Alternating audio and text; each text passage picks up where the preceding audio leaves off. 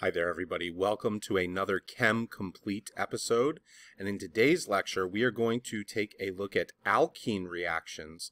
We're going to take a look at how the acidic halogens can add to a set of pi bonds and what would be the expected outcome in that situation. So that's all coming up on the channel right now.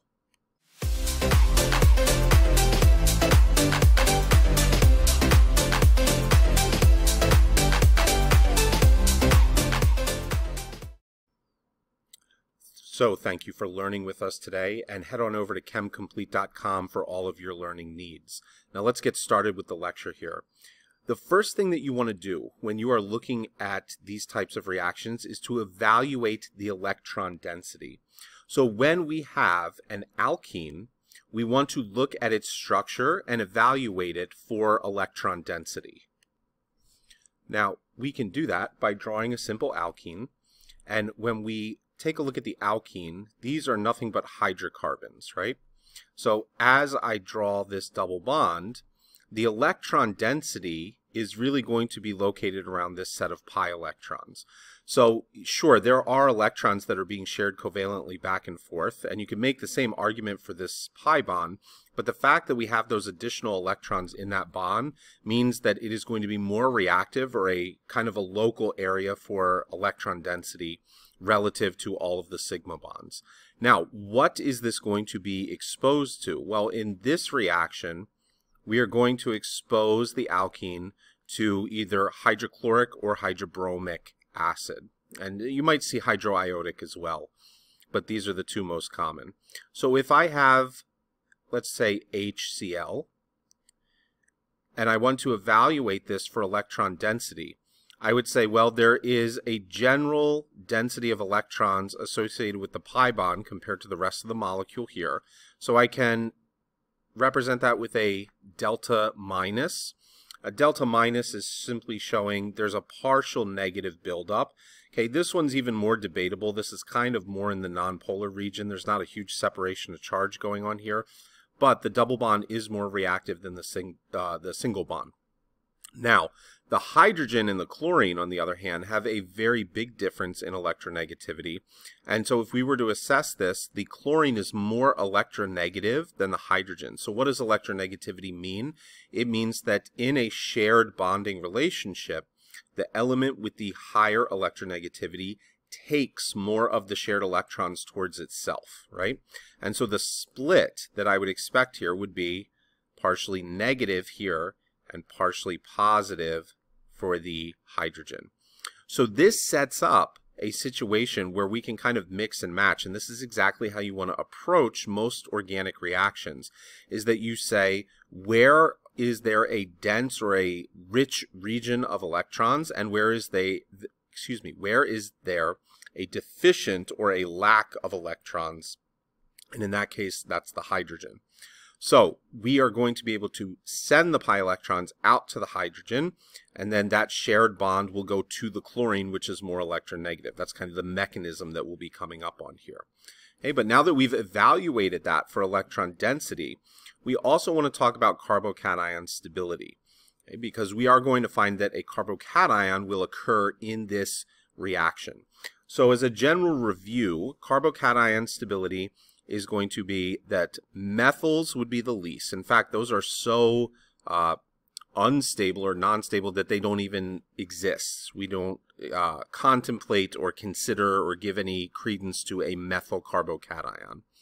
Okay, now that is the lowest on the list. Improved from there would be primary, again, not very stable, secondary, which is certainly plausible at that point, and then much greater than that would be the tertiary carbocation. Right? Now, there is also up in the tertiary realm any type of carbocation that could be resonance stabilized. So if you have resonance available to delocalize a carbocation over two or more atoms, that would kind of be in the ranking of tertiary. It's hard to make a one-to-one comparison there. All right, now, to review why this is the case, the reason behind this is hyperconjugation. And for those of you that may not be familiar with hyperconjugation, I do cover this on my channel. So in the description box down below, I will make sure I leave a link to the hyperconjugation lecture so that you can check it out in more detail and it makes sense. But hyperconjugation, in a brief summary, goes like this. When you have a carbocation, it's going to exist, okay, and I hate to say the term exists, it's really just an absence of electrons, but the carbocation is in a p orbital, right? That p orbital is looking for electrons. And so the more of these neighbors that you have that are hydrocarbons, okay, instead of just a hydrogen, for instance, like this, if you have these CHs, these bonds right here between the C and the H can align themselves and kind of partially donate, through inductive effects, some small amount of stability, okay, because this bond right here is made up of electrons, and so its relative proximity or alignment to a p orbital that needs electrons is beneficial. Now, if you just have a hydrogen, you cannot do that. You don't have the proper alignment. So this is why we see that methyls are the lowest on the list, because a methyl, if I had a carbocation for a methyl, right, it would just have the 3 hydrogens. It would have no hyperconjugation available to it, and as far as stability purposes, that would be off the table. However, if I have something that's, let's say, secondary, right? So if I have a carbocation that's secondary here, this carbocation would receive hyperconjugation from 2 of its neighbors. So here's 1, right? I'm not drawing all the hydrogens involved here. Here's 2, and then it could have just a hydrogen here. So it would receive stability from this alignment, and it would also receive stability from this alignment. So hopefully you can see, as we continue to build up the hydrocarbons around the carbocation, we increase its stability and likelihood of forming due to hyperconjugation. And that is a very important premise for understanding the reaction that we are going to be going through here. So let's do a quick run through of the reaction, and then we can take a look at some of the mechanistic and synthetic details here. So I'm going to go through this very fast, and then we'll take a look at it in more detail. So if I have an alkene, we'll keep with the same example that we were using before, and that alkene is exposed to hydrochloric acid. The question is, what would be the product? Okay, so the product in a case like this would be that the double bond is removed and then the chlorine will be added to the more substituted position. Okay, this doesn't even include stereochemistry consequences at the moment, which would need to be considered or contemplated, because this right here has become a chiral center, and if this chlorine, let's say, adds from the front, you could also get a chlorine, right, that could add from the back, because as we're going to see in the mechanism, if it attacks a carbocation is sp2 hybridized, meaning it's trigonoplanar, it's flat, and therefore you could get attack at both sides, so you can get what's called a racemic mixture. You can get a mixture of both enantiomers when you get the final product. All right, now let's get into some of the detail, the mechanism and the synthetic breakdown. Why does this occur? All right, well, if we take a look at it, going back to the general breakdown of the electron density, we've got the pi bond with a relative high density of electrons. It's ready to react. We've got the hydrogen that has a lack of electrons, and then we've got the chlorine that's electronegative, and technically we haven't been showing it, right? But the chlorine would have the lone pairs there. Okay, so if this pi bond has high density, the electrons would move from here and would seek out the hydrogen that is kind of deficient. So they could donate some of their electron property to that hydrogen. The chlorine, being electronegative, is going to take the shared electrons here, because hydrogen cannot be involved with 2 bonds at the same time. That would violate its valency as far as only being able to have 2 electrons in that 1s orbital. So when this happens, you're going to get what's called an intermediate, and the intermediate is going to be a carbocation. So keep in mind, I'm going to kind of draw off to the side here for a moment what we're talking about. This carbon-carbon double bond, right, is being shared between the 2 carbons. So if the pi electrons are now going to attach to a hydrogen, it has to let go of one of these carbons, right? So in other words, we have a bond forming between the carbon and a hydrogen, and the other carbon that does not receive this hydrogen is going to be deficient in electrons, and that becomes the carbocation. Whoops. So the question becomes, which of these two positions would take the hydrogen? And the question really should be stated as which carbocation should form, right? Because it's the stability of the carbocation is really driving the other one as far as receiving the hydrogen. So when we look at this, if I were to evaluate this, I could either get a carbocation on the very end here, that would be primary, or I could get a tertiary carbocation. So let's come down here, excuse me, a secondary, not a tertiary.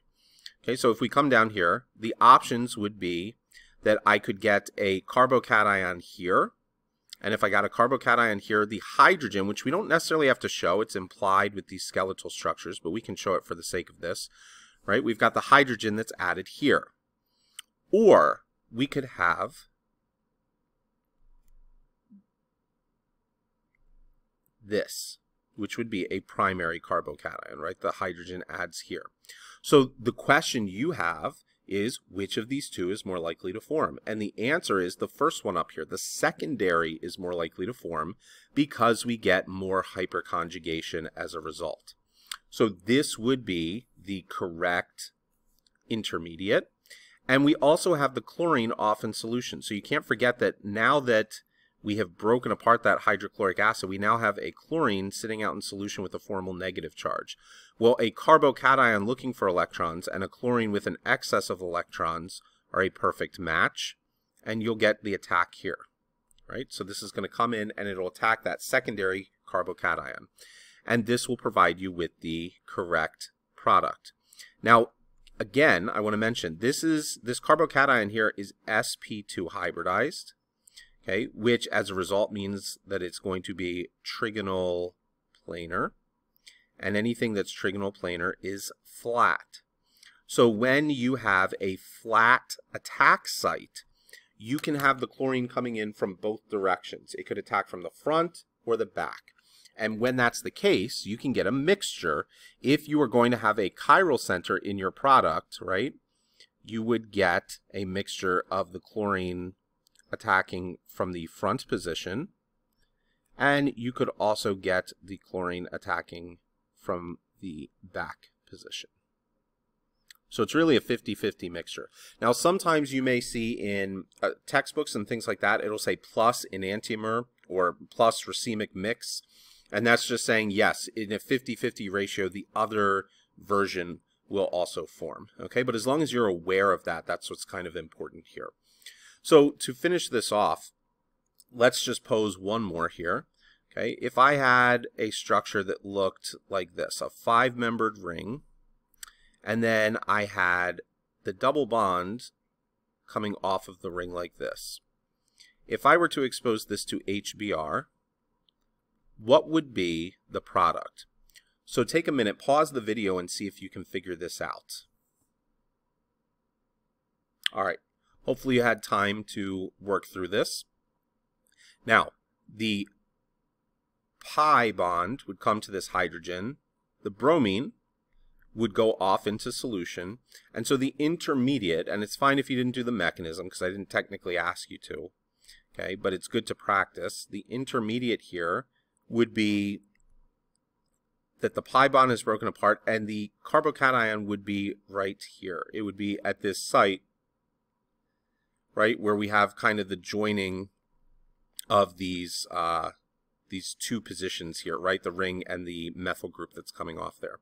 And so the bromine could come in and could attack at that site. And when it does, you would get your final product. And the final product here after this intermediate would be that you have the 5-membered ring, you would have the methyl group, and you would have the bromine. Okay. Now, in this case, we would not have to deal with the racemic mixture or the discussion of chirality because this right here is not a chiral center, right? If we go around the ring, it's symmetrical on that left side of the ring there. So this would just be the final product as it stands here.